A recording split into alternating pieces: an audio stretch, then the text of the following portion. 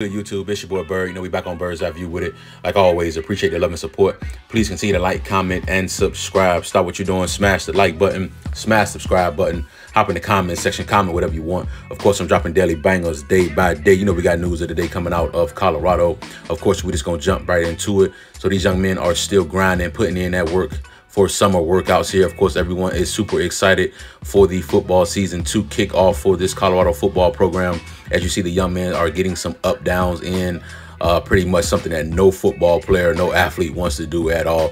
But it is what it is. It comes with the territory. If you ever played football before, there's no way you've never done an up down.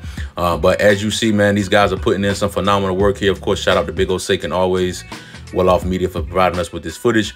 As you see, Travis Hunter always in great spirits, and Namir Robinson, that is the 3-star DB, the son of Nate Robinson. As you see, Tyler Brown as well. Of course, you can expect some great things for that young man. He's always in great spirits. As you see, Bishop Thomas, the Florida State defensive lineman transfer, pretty much getting some med ball work in here as well. So we're going to be super excited. Got some one-on-ones here, pretty much like an open field tackle drill here. Of course, they don't have on pads. So they're not, physically tackling, but it's pretty much an open field tackle drill. As you see, 4-star Jaquez Robinson there with that tackle there. Looks like Namir Robinson there as well. Yeah, that's Namir Robinson, that DB there. That was a great job by that young man. So pretty much the purpose of this drill is for these young men to break down and be in good position to make a tackle. As you see, Travis Hunter there. I didn't get the DB, but that may have been Cam Silman Craig. You see, we have Caleb Mathis here. That looks like a Marion Cooper that he's going up against. Caleb Mathis showing how elusive he is in open field. We have Jimmy Horn here, and that was Miles Slusher. So, of course, Jimmy Horn is super electric there, so it's going to be tough to tackle him in space. Assad Wasim here. Didn't get the DB there, but that was Assad Wasim, the wide receiver. So you see these young men are putting in, for phenomenal work here. Of course, you got some back and forth there, but the DB was still able to get in position to make a play here. That was actually good DB work right there. That was a good move. I believe that may have been Charlie. Correct me if I'm wrong. Got Xavier Weaver there going up against Roger Ward. That's a pretty good matchup right here. Two guys that we can expect to really get on the field and make some plays for you guys.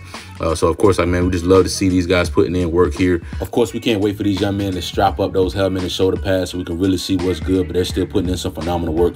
As you see, Robinson at DB there making a play. You got Dylan Edwards, the shifty 4-star running back, who's just going to make a lot of guys miss in space. There was Jeremiah Brown there going up against him. Looks like we have Alton McCaskill and Shallow Sanders there.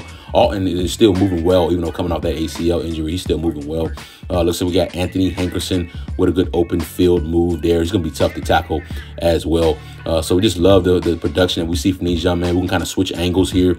Looks like Jimmy Horn and I believe a Marion Cooper there. Jimmy Horn with the speed, J5 is just electric. Going to be tough to tackle him in space as well. As you see, Coach Mo, he's pretty much changing positions here with Namir Robinson there to his left as well. We can keep this train rolling. That was Travis Hunter against Robinson.